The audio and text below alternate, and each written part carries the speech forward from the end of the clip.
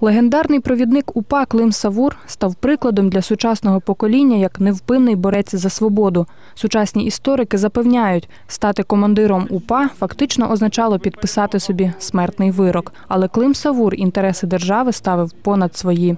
Мав неабиякий авторитет, адже повстанці – це були люди, які в першу чергу вибирали свого провідника по бойових якостях, по вольових якостях.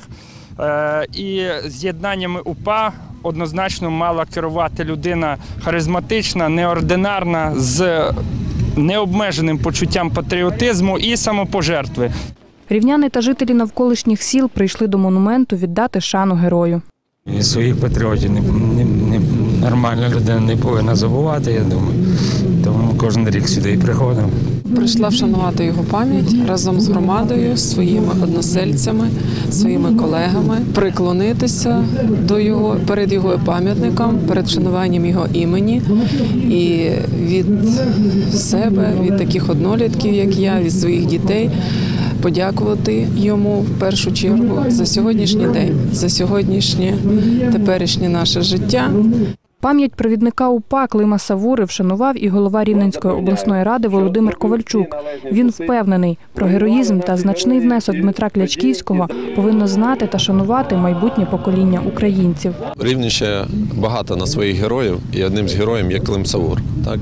Дмитро Клячківський. Ще український патріот Василь Червоній у 2007 році ініціативою звернувся до президента тодішнього Віктора Ющенка з ініціативою про присвоєння звання Героя України Дмитру Клячківському, на що не було ніякої відповіді. Тому ми зараз повторно будемо ініціювати, Рівненська обласна рада, я як голова, про присвоєння звань Герой України Дмитру Клячківському, Тарасу Бульби-Боровцю, для того, щоб Рівненщина і Україна бачила своїх героїв, і героїв ті, які зі зброєю в руках захищали незалежну Україну.